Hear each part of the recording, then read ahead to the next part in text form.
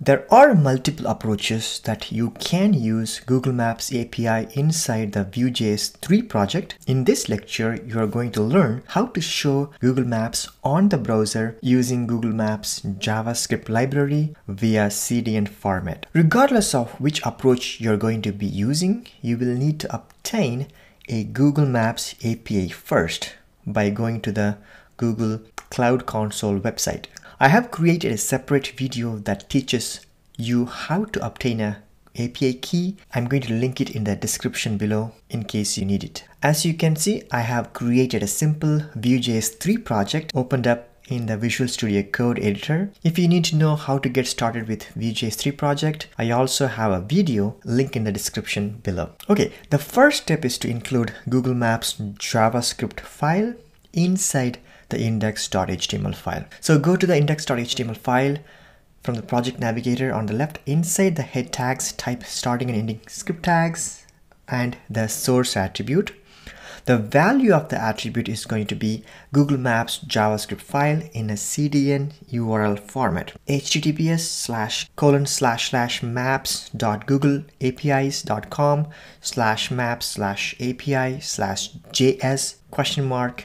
Key I'm going to put my API key. Feel free to replace it with yours. Let's add the async keyword inside the starting script tag to make sure the script is not blocking the HTML rendering process on the browser. Okay, the second step is to create a div container where I want to show the Google Maps on the browser. As you know, the app.vue file is the root Vue component that will be rendered on the browser when we run the app. So go to the app.vue file and get rid of everything. Add template tags with a single div element inside. Now add height and width to the div using inline style so that the map will be visible on the browser. Then add the ref attribute with the value map. The third step is to create a DOM reference to this element. For that, create a pair of script tags with the setup attribute.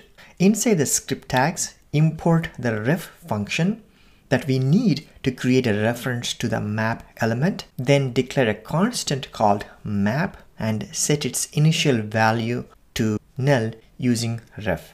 Make sure the name of the constant matches the value of the ref attribute inside the div element. The fourth step is to show the Google Maps on the browser. I want to instantiate the map object on page load. In other words, once the Vue component is mounted. In Vue.js 3 composition API, we can do that inside the onMounted function. So import the onMounted function from the Vue library in here, then invoke the function onMounted right below the import statement and pass the anonymous function.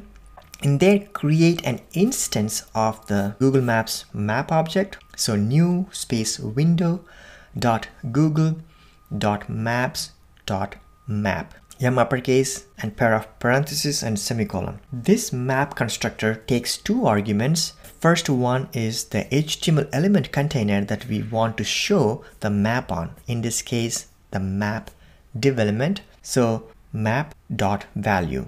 When we use the ref to create a variable, we would need to use the value property to get the value out of the variable. The second argument is going to be the JavaScript object with two main properties. The first one is the center property that determines the map center on the browser. The value of the center property is a JavaScript object with two properties, lat and long, short form for latitude and longitude. In my case, I choose Ottawa city to be center of my map. So I'm going to add the latitude and longitude values of it. You can find the geographical coordinates of your own city by doing a simple Google search. The second property is zoom with a value, in my case 10. You can increase this number if you want the map to be zoomed out or reduce it to zoomed in. That's it. Run the app and there you have it. If you want to know how to do the same using Vue 3 Google Map npm package inside your Vue.js project, check this video next. Or if you want to make a full Vue.js project using Google Maps API, check out my premium course, link in the description as well. Thanks for watching. I'll see you in the next lecture.